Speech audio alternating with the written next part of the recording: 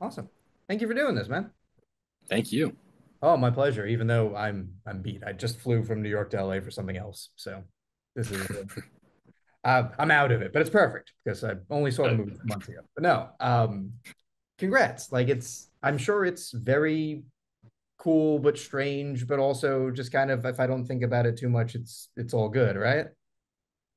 yeah, I guess you described it pretty well. Yeah, Yeah. uh, crazy experience, but I think yeah, when I was in it doing it, all of my focus was just on the work at the time, and wasn't really considering or thinking about people seeing the movie one day or like being in a movie theater or Yeah. anything. Just kind of doing the work, you know. Yeah. Or let alone like, oh, I'll make the movie, people will like it, but then I can't talk about it because there's a strike going. Like I didn't plan that. Like, Sure. yeah.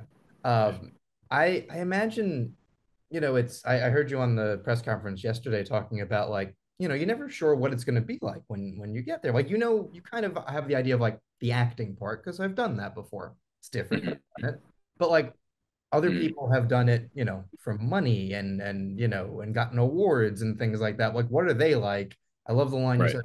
Do they go plug in like between days? Like, Right. so how do you sort of relax once you know that that's not the case? Because I'm sure on the first day you're like, well, I don't know what these guys are gonna be like. They could suck. Like, and I'm Yeah. wrong. Like they're allowed to suck. They're famous. Mhm.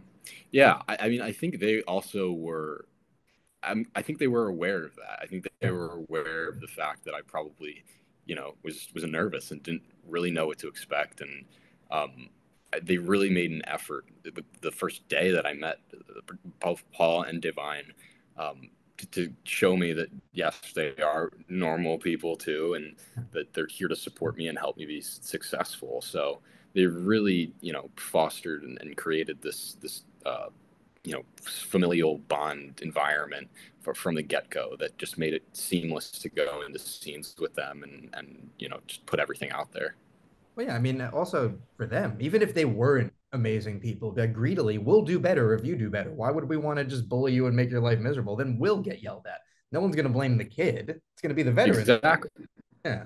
Exactly. Yeah. No, I mean, right. I mean, I definitely put myself in their shoes and in Alexander's shoes as well. It's, I can't imagine being one of them and seeing this guy come in who's never done this before and, don't know anything about him. So I can imagine they're probably a little bit apprehensive, rightfully so.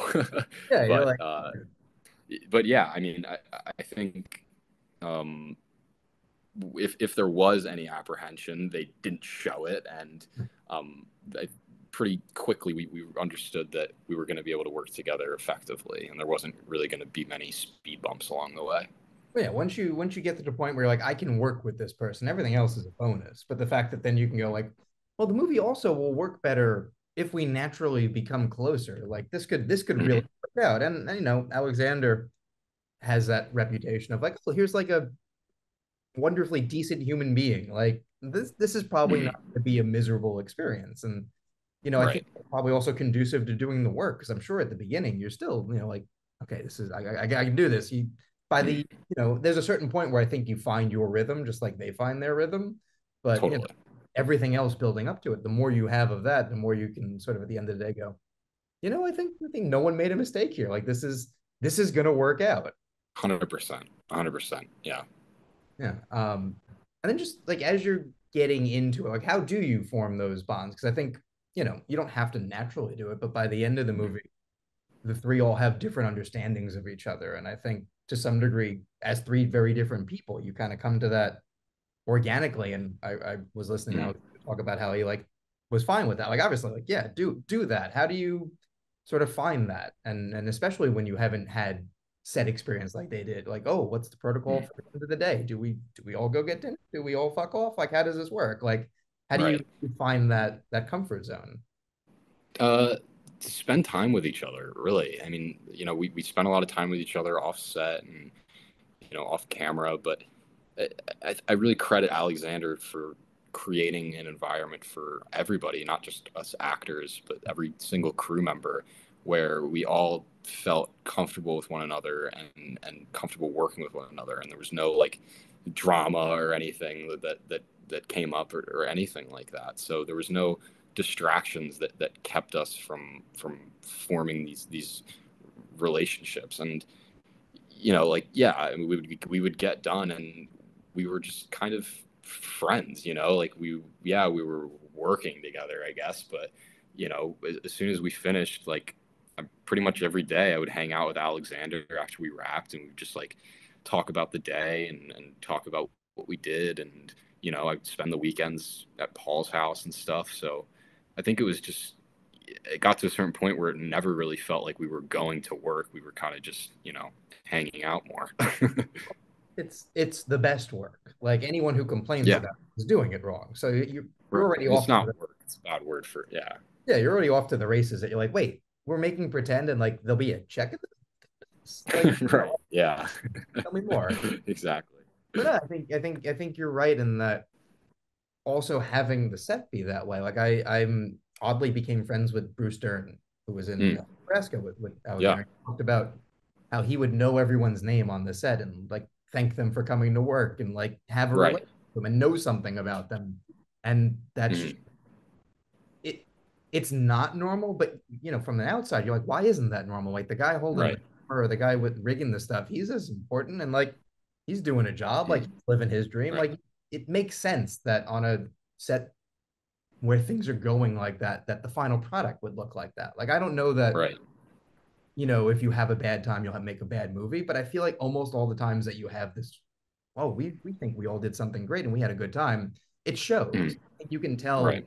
like in life, when you're on a bad date, when you're not having Totally. a good time, it shows. And I think when you're having a good time in a movie, it shows too.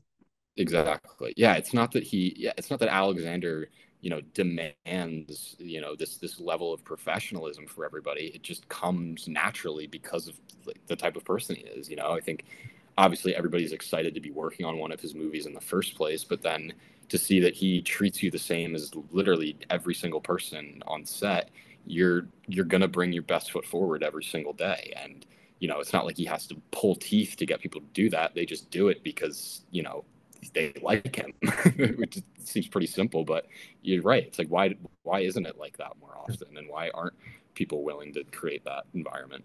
Well, not every filmmaker is making like pasta for everyone after the day wraps. That seems to be maybe limited to just him, but still, Right. Oh, the he's a great cook. Yeah. which again, if you are, why not share? But Yeah.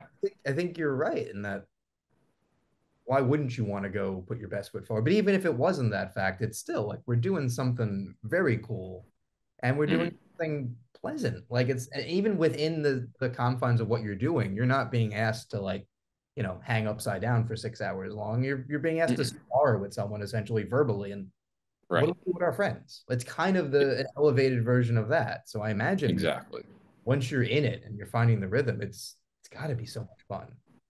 Yeah, it is fun, and that's right. It's not. It doesn't feel like work. It doesn't feel like you're doing a job. You are. That's what I was passionate about in high school. It's what I did after school. To relax, to forget about the day. So to be doing it all day was such a treat. Oh yeah. Had you seen a lot of his films, or was it once you got the role going, I should probably check this out to make sure I know what I'm getting into? Yeah, I mean, I'd seen Descendants was the movie that I knew most from Alexander because I read the book in school and also watched the film in school.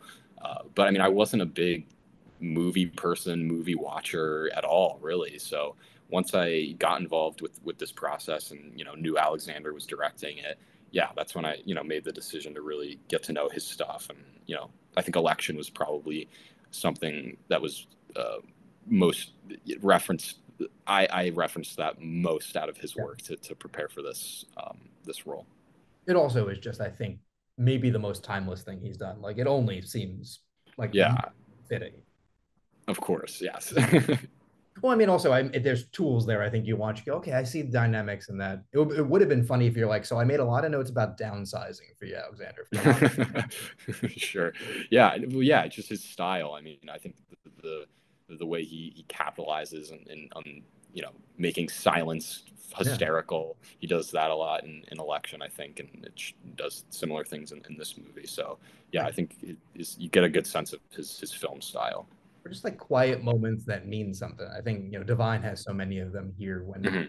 so many other people, the instinct would be to make it bigger. And I think it's worked so much better here because it's small. In the same way that, Yeah. like, about election, like the janitor in that ends up being so Mhm. brutal, but you would never think about it because it's never played Right. like, Yeah. by the way, look over there. It's everyone in this movie means something, and he just does that so well, I think.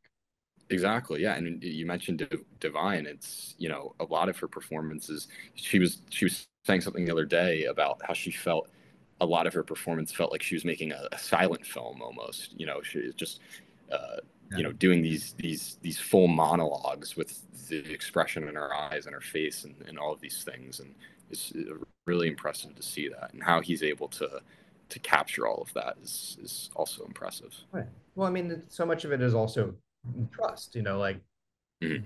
here's your process, go for it, and we're only going to see the good version. So like trusting the director, Right. if I need 10 takes to do it, Yeah. 7 are bad, like don't worry about it, go for it. Yeah, I know. I mean, he's definitely someone who he's not going to move on unless he's happy. And you know, if you know he's happy, you can kind of feel happy because you trust him. You know, someone like that. But yeah, I mean, there's definitely times where it would take one, two takes, and then other times that would, you know, you'd have to wrestle with it a little bit more. But he never shorts his actors, and he waits until he gets what he wants out of them. Yeah. And as we sort of wrap up, when, obviously you want to feel good about what you're doing, but when you Mm, first see it, like either if there's a daily he shows you or there's a cut or just, oh, that's me on screen, yeah. how do you sort of, because that's a whole other world. Like, Hmm. how do you then continue? Because I imagine the first time you see it, it's a little strange to be like, oh, that's me. It is strange. It's super weird, but I think, you know, the one thing about watching it for the first time, especially on a big screen, was I just was so concerned about how distracted I might be by, you know, myself seeing my own face. But I think the fact that I was able to really live and enjoy the movie for what it was and not be paying attention to myself the whole time was a good sign that I maybe was doing something okay, you know, that I Right. wasn't sticking out like a sore thumb, at least to myself. Right. So No, that more was a than good okay. thing. Paul, though, we're gonna talk about. No, I'm kidding. That would have been funny if you were like, I got notes for you there, bud. I Yeah, think right.